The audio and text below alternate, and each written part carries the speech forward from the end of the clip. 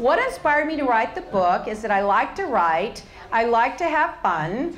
I like to expose people. Even when I just like it. I think you know, what's wrong with exposing people?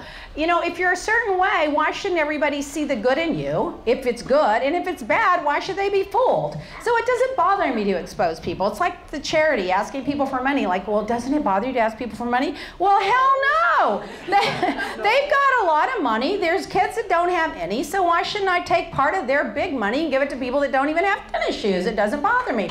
So that's probably wrong. Thank you, RJ. So very nice adult question.